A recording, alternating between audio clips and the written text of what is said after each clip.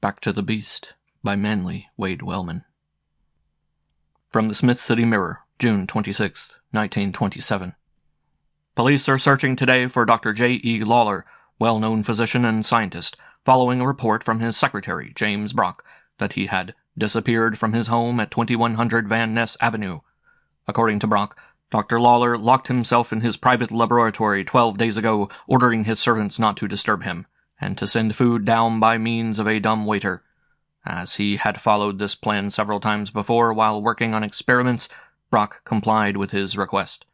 The time set was 10 days, and when there had been no response from the laboratory during the 2 days following the elapse of this period, Brock feared some accident, and with the help of George Dmitri, Dr. Lawler's cook, and Emil Bonner, his chauffeur, he forced the door this morning and found that the doctor was gone. A weird angle is added to the incident by the dead body of a large ape, which Brock found in a corner of the disordered laboratory. Although Dr. Lawler was known to be interested in natural history and to have conducted several experiments with animals recently, Brock stated he was sure the ape was not in the laboratory when it was closed 12 days ago. The table was covered with papers, which have been turned over to the police. Dmitri and Bonner are held for questioning by Chief of Police John Walton. Dr. Lawler has no immediate family. A brother, Stanley Lawler, of Topeka, Kansas, has been notified. From the Smith City Mirror, June 28, 1927. Attempts to determine the species of the ape found dead in the laboratory of Dr. J. E. Lawler, who disappeared last Saturday, were unsuccessful when Professor F. W. Baylor, head of the Natural Science Department of the State University, said today that he had never seen such a creature before. "There are 8 kinds of anthropoid apes known to science," said Professor Baylor, "but this ape belongs to none of them. It has some of the characteristics of several, but resembles no single kind greatly. It is either a freak or of a species unknown until now." Professor Baylor has ordered the animal embalmed and intends to send it to fellow students of natural history in Chicago. From the Smith City Mirror, June 29, 1927. James Brock, private secretary of Dr. J. E. Lawler, 2100 Van Ness Avenue, was placed under arrest today to face charges of kidnapping and possible murder of his employer last Saturday. The arrest took place following the reading of papers purporting to be a journal of an experiment performed by the doctor, which Brock turned over to the police upon his employer's disappearance. Brock had been held for questioning but was given his liberty Saturday. The contents of the journal were not made public, but Chief John Walton described them as preposterous and unbelievable, a forgery by Brock to cover a very evident crime. Extracts from the papers given to police by James Brock is the journal of Dr. James Everett Lawler. June 15th. All is in readiness for my experiment, the final step in my great work that will afford scientists a true glimpse of how man appeared in the dim past. The narrow persons who refused to believe in evolution will be forced to see the truth, for we will confront them, not with theories but with proofs. I have material now that would fill a great book, notes telling how I first discovered the combination of elements that induces deterioration and of my experiments with it. First on the lowest forms of life, then on more complex animals, with surprising and enlightening results. Years have been consumed in this study, but soon they will be paid for when I reveal what I have learned. The elements for the 2 serums, products of nearly a lifetime of labor and observation, are at hand. One serum is the deteriorator, which, when properly mingled and administered, will make vital changes in the organs and tissues of an animal, changes which finally result in giving it the appearance of its ancestors untold ages ago. This change can be arrested by the administration of the counter-agent, which will restore the transformed creature to its former condition. I do not suppose that any person less determined or less scientific in mind than I would dare perform this experiment upon himself. But after all, it is as safe as such a thing can be. I have studied its effects and powers too much and too long to go wrong now, and I know that I shall not be mentally incapable of handling it. The change is physiological, not psychological. Foretelling the course of the whole process is a mere matter of rationalization. As I plan it, I will let the deteriorator work in my blood for 5 days, then the counteragent for 5 days, to make sure that the effects of the experiment are completely dissipated. Thus I expect to see in my mirror what my ancestors were like 5,000 centuries ago, and then return to the body and semblance of Dr. Lawler, all within 2 weeks at the least. I have locked my door for 10 days. Brock, a sound, sensible fellow who obeys my orders without questioning, will see to it that I am undisturbed. And after this private experiment, I shall present my findings to my fellow scientists as the proof of their theories. Who can say that my name shall not be numbered with those of the great evolutionists? June 16th. For 24 hours I have had the serum in my blood. With what care I compounded it and injected it into the vein of my arm, you may well imagine. The effects were noticeable at once. My blood flowed faster, and for a few moments I felt strangely light-headed, as if I had been drinking. This latter feeling passed away, and I perspired freely but felt no unpleasant sensations. Throughout the day I have taken notes on the progress of the experiment, and tonight my mirror shows me that it is a success. The change in my appearance has not been so great as I expected, but it is very evident. I am florid and ruddy where I have generally been pale. I am far more robust, and all over my body my hair has grown out, especially on the breast and shoulders and outsides of the arms, a strange condition for me, always smooth-skinned and of late years partly bald. I never felt better physically in my life, and I look not the fine-drawn and slender scientist, but a full-bodied, really splendid savage. In excess of well-being and in joy, at the certain fulfillment of my expectations, I danced and leaped up and down this evening. Then, a little ashamed of myself, I sat down to write. June 17th.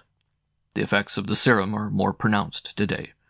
Where yesterday I was but a primitive man, still decidedly human, I am today a man with a pronounced bestial look. My forehead has receded, my jaw is heavy, with sharp-pointed teeth. The change works in me every moment. I can feel it in my flesh and bones. Among other things, I am positively shaggy. The hair makes my clothes a discomfort, and I have left them completely off. I am never weary of watching my body as it changes almost before my very eyes. It is especially interesting to see how springy and flexible my joints have become, and how my feet have a tendency to turn their palms inward. This is because of the great toe, which is beginning to stand out from the others like a thumb. Excellent proof that our ancestors were tree-dwellers and could get a grip with their feet. June 18th. When I awoke on my cot this morning, my first glance was toward the mirror. It was unable to recognize myself, unable to recognize even the thing I had been last night. In the broad, coarse face, with flat nose, splay nostrils, little beady eyes under the beetling brows, wide mouth and brutal jaws in the hairy, hulking body. There was no reminder of what had once been Dr. Lawler. Some scholars would be frightened at the speed and effectiveness with which the serum has worked, but I can think of nothing save the triumph of science. I am stooped considerably and stand unsteadily on my legs. Not that they are not strong, but the tendency of my feet to turn inward has increased, so that I walk for the most part on the outer edges. Their prehensile powers are developed too, and they can pick up objects quite easily. It is also interesting to note that my mental processes have not changed one whit.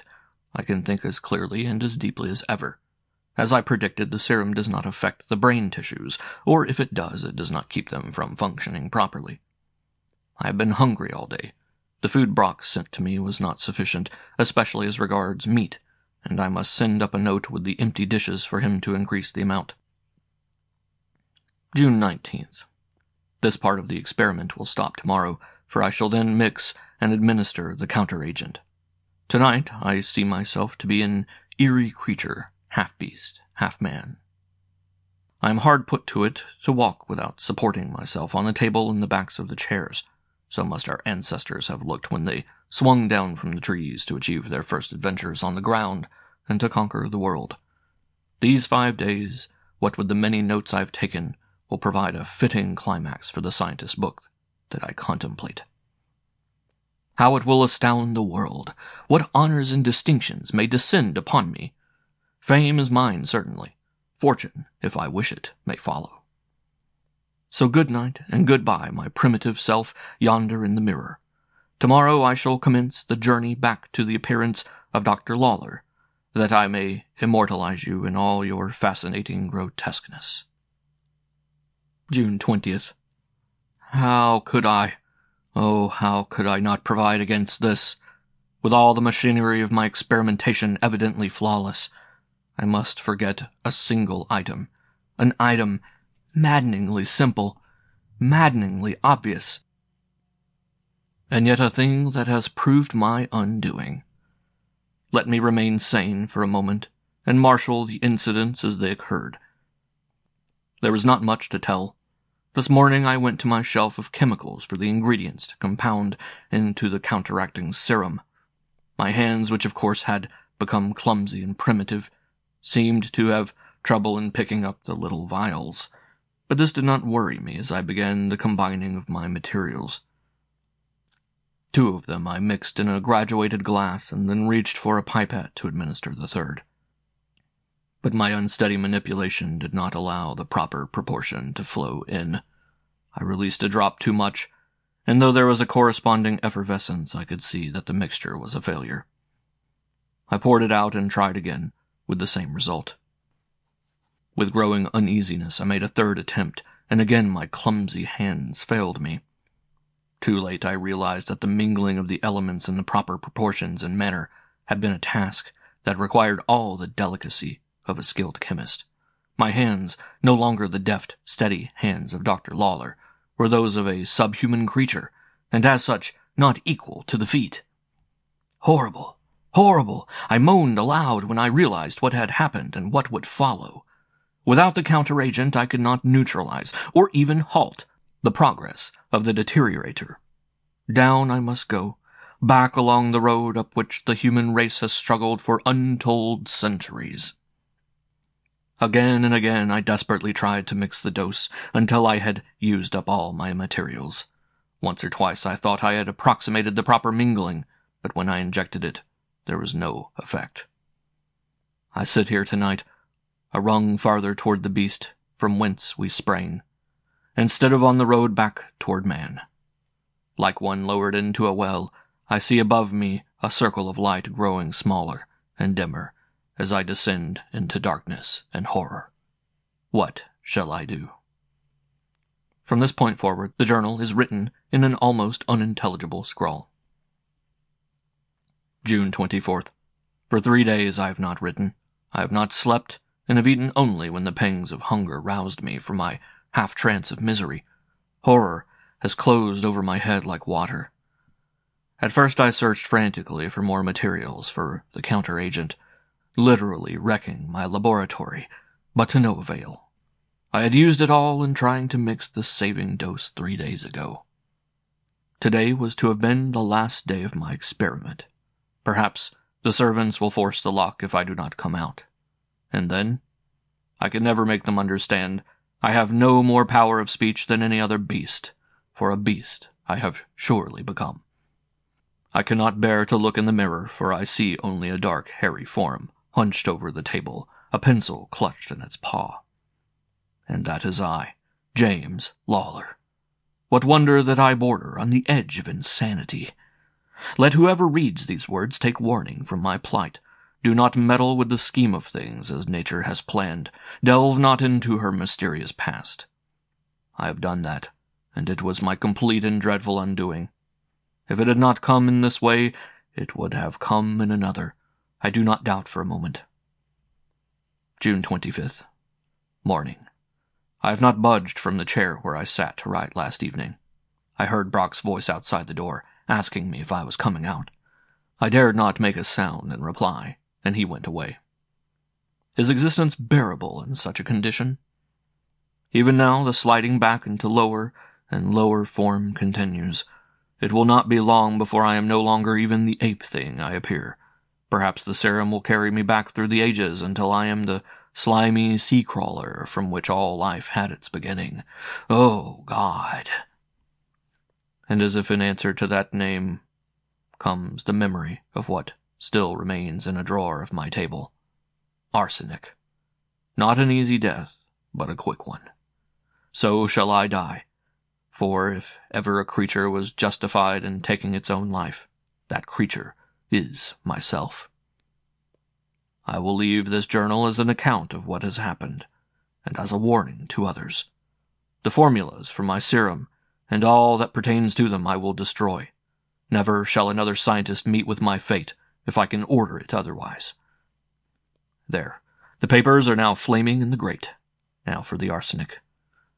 So much in a glass of water. Farewell.